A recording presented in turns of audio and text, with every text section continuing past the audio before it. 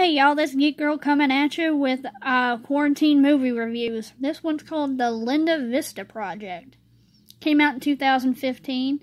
It's a pretty good movie. It's got some pretty good scares in it, and it's got a good storyline. It's about a hospital that closed down in LA that these investigators have been trying to record all the paranormal activity and whatnot in it before it gets torn down and turned into condominiums or whatever have you.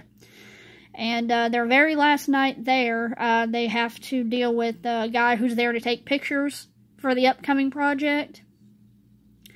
Let's just say it don't go to plan.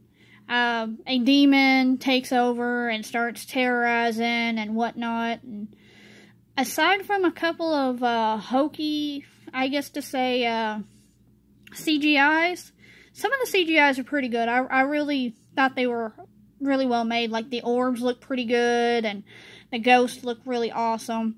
But some of it you can tell it's just a guy in a suit, but that's okay. We'll forgive it because it's actually a pretty good movie. Being a B movie, though, obviously they didn't have the greatest of budgets, but like I said, for what it is, really good movie. Very much enjoyed it. Give it a 3 on my Scare-O-Meter. But y'all let me know what you think about it down in the comments. Y'all have a good one. Later.